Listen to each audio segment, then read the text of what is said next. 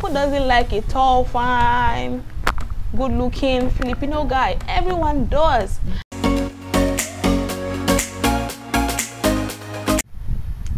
Hi guys, welcome back to my YouTube channel. I remain Kreeystene. I'm a medical student in the Philippines. If you're new to my channel, probably hope subscribe to this channel. Let's get to 300. And if you're returning, you're the kings and queens of this channel. You're highly welcome. So today guys, I want to share with you some of my struggles as a black girl in the Philippines. Some of the things that I battle with, some of the things that are really tough to cope with, and possibly a few ways of how I do overcome these struggles or how I get to live with them, because I can't say I have fully overcome them, but I'm learning to live with them. Probably wondering, what does this girl have to struggle with in the Philippines? Trust me, there are few things, not a lot, just few things.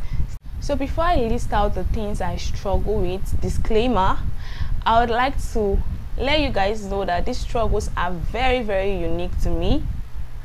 Although I feel some Africans or few Africans will be able to relate to this struggle. So without further ado, let's jump right into this video. One of the things I battle with, or one of the things I struggle with ever since I came to the Philippines, is the clothes size chart. Oh my god, if you've seen me guys, if you've seen my height, I am tall, I am 6 foot, and I am quite curvy, so it's very hard for me to buy trousers that are my length and my size, or it's very difficult for me to get a long dress that is just perfect. Like, getting clothes that is my size is really difficult for me.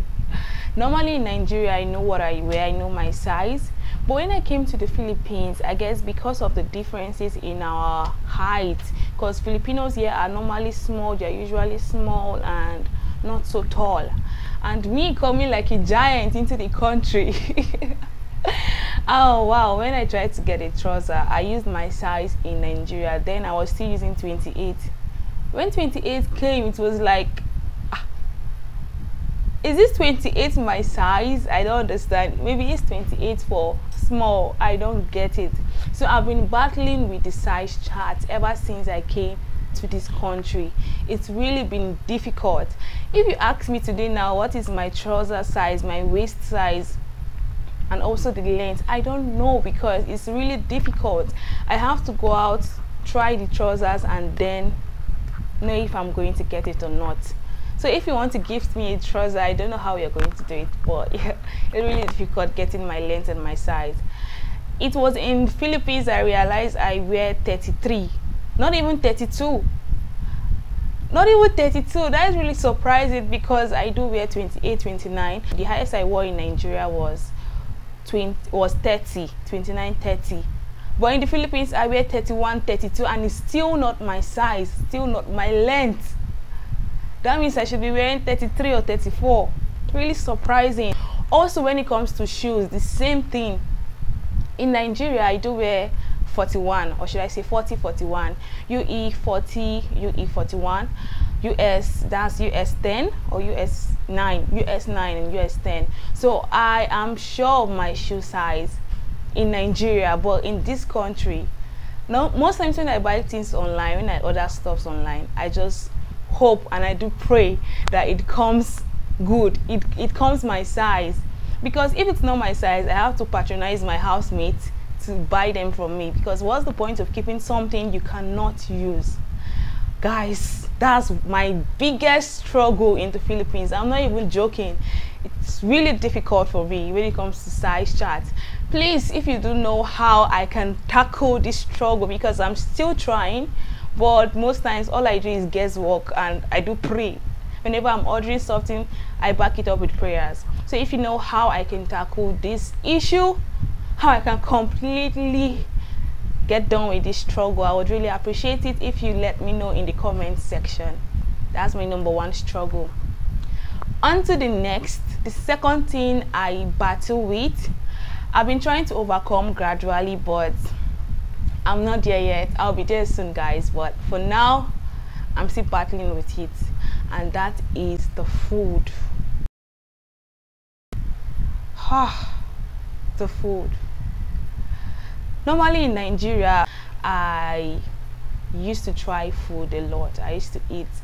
I don't know, if you ask my mom, she might even tell you that I eat anything. I eat every and anything, but in the Philippines, it's really been difficult for me. I remember the first day I came to the Philippines, and when I started seeing the food, it really shocked me. It was surprising to me. And when I realized I had to eat white rice with maybe soy sauce or gravy and just chicken, no stew, I'm like, really? Who eats white rice without stew? Well, welcome to the Philippines. That's how they eat it here. But with time, I learned how to use the gravy, how to use other sauce, and to just survive, because if I don't eat, I'm the one doing myself. No one is going to try to force me to eat. So I'm still battling with the food, although it's very easy for me, or it's easier for me, because I can improvise in the sense that I can cook. I can go to the mall, get ingredients I can use to make a stew, or make soup, or make something I am familiar with, something I know how to eat from Nigeria. So that's one way I tackle these food problems. Well, anytime you see me in an occasion, maybe a Filipino gathering or just a Filipino event, if you check my plate, the only thing that will be there might be just rice and chicken. Okay, and pancit, because I learned how to eat pancit. So I love pancit. I really do love pancit. You would only see those three things on my plate. I rarely eat pork, and anything else that I am not familiar with, I don't even bother going there. Like, I steer off it because I don't want to risk trying it and then I don't like it. It's really been challenging, guys. Well, I'm so excited. I'm glad, I'm grateful, because I am surviving in this aspect. Just imagine I cannot eat anything in the Philippines, or I can't get access to the ingredients I need in making my own Nigeria recipe. It would have been really frustrating. I would have probably been dead by now, because you're not eating, or I would have been surviving on junks, maybe all the snacks, piatos and the rest. So guys, that's my second struggle, the food. Filipinos eat sugary, Africans we like spicy, so it's really difficult, really difficult. The next point, guys, is the stare. Oh my god, Filipinos will stare at you, and it will be so obvious because you can see them staring. I don't know if you've experienced something like this. If you're black and you've experienced something like this, please share with us in the comment section. It should not be like I'm the only one facing this struggle. Have you ever dressed so good, looking so peng, you're so fine, and then you're about leaving your house, and once you step your feet outside, all eyes are on you? Sometimes I do wonder, is it as if they can't see me seeing them stare at me? I don't know, because I have eyes and I can see you staring at me. So what's the problem? What's our problem? I do get that most times they admire my height, because some of them do say guapa, oh guapa, so tall and sexy. I know, but it's really awkward for me when I dress so nice, I'm so confident, I'm about to leave my house, and then you're staring at me. I'll feel like there's something wrong with my outfit. I feel like maybe there's a stain on my gown, stain on my clothes, or I don't know, a part of my clothes is not good. So this stare is really frustrating at times. It might be a way of them appreciating your beauty, of them appreciating how gorgeous you look or how handsome you look, but if Filipinos can really reduce it or not make it so obvious, I would really appreciate it. There was this one time we dressed for church on a Sunday morning, and when we stepped out of our estate, it was as if I was a runway model, because as I was just walking, I had people on my right, people on my left staring at me, looking at me, and it's really uncomfortable for me because I am tall. I stand out anywhere you see me, so I do feel like really, it's me they are looking at, not my friends. That day we stepped out and I and my friends were just complaining like it's really weird. Everyone lined up on the street. You would think we dressed like a princess or a prince or a queen, or our dressing was just so fantastic, but no.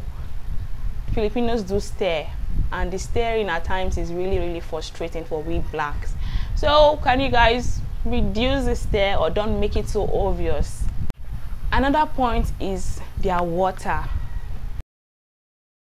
Most African ladies should be able to relate to this point. The water is really bad for our natural hair. Luckily for me, I'm on a short hair, so I don't have to battle it anymore. But when I had my long hair, the battle was real, the struggle was real. Their water is really bad for our hair. When you use their water, most times your hair breaks. You have hair breakage, like you comb your hair, it's as if half of your hair just fell on the ground. So it's really difficult for Africans with their water. I know of someone who uses distilled water to wash her hair, bottled water to wash her natural hair. That's to tell you how difficult, how challenging it really is for Africans. I'm surviving it now. I overcame it by cutting my hair, but when I want to start growing my hair again, it's going to be back to that struggle, back to that challenge. I'm going to battle the same thing again, but for now I'm surviving it. From now I'm living my life free of that struggle. So that's that. The water is really bad for African hair. Another point which is very related to our hair: Filipinos will ask you question about your hair. Hey, funny enough, today I'm on a short hair, right? The next day they might see me with a wig, and then they will ask me, is this your natural hair? Sometimes I will be like, yes, it's my natural hair, but it's not my natural hair. And then the next day again, they will see me with a short hair, and then they would want to touch it. They want to be like, ah, wow, fluffy, so nice. So I'm sure most African ladies battle this particular one. We all struggle with this one. The way Filipinos ask about our hair. They are very inquisitive. They are very inquisitive about our hair. They want to know, is it your natural hair? They want to feel it. They want to touch it. Most of them, some of them would even just touch it without even asking you if I can touch it or not. Some of them will. And yes, one point. Filipinos do think, I don't know, but not all Filipinos, but I've encountered certain Filipinos who call me or my housemate. I had this housemate, she also cut her hair one particular time, and then Filipinos were always asking her, not even asking her, they were always calling her Emanuela because she cut her hair. They were calling her Emanuela. I don't understand. I know Filipinos are really fond of Emanuela. They really know Emanuela and they love her. But assuming that every black girl you see with a short hair is Emanuela, nah, that's not it. That's not it. There was a time we were even crossing the road and then someone just shouted Emanuela on a bike. We were crossing the road and then somebody shouted Emanuela. I'm like, hey. It's really challenging. They will ask you questions about your hair, and then if you're on a short hair, the assumption that you're Emanuela is there. Well, I'm surviving it. Of recent, I've not really been having that struggle. I've not really been having such questions if I'm Emanuela or people call me Emanuela, Filipinos calling me Emanuela. No, I've not really been battling it. But my friend, she really battled that one. And the last challenge, guys, the last challenge. It might sound funny, but it's not even funny. I'm really serious. I'm serious about this challenge, guys. Take me seriously. Forget I'm laughing. It's hard to find tall guys. Why is it hard to find tall guys? I'm a tall girl, and if I am going to date a Filipino, he has to be tall. He has to be tall, yes. If you're a tall guy, please let me know in my comment section. I'm going to locate you. I'm going to find you. I'm gonna find you. But it's a struggle. really a struggle, because who doesn't like a tall, fine, good looking Filipino guy? Everyone does.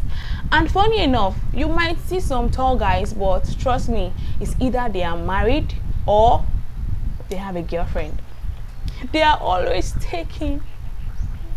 Why are the tall guys all taken? All the tall Filipino guys are married. Why? It's a struggle, because we the tall girls, how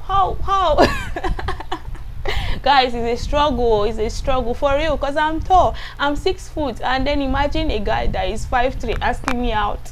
How we gonna do it? So it's a challenge.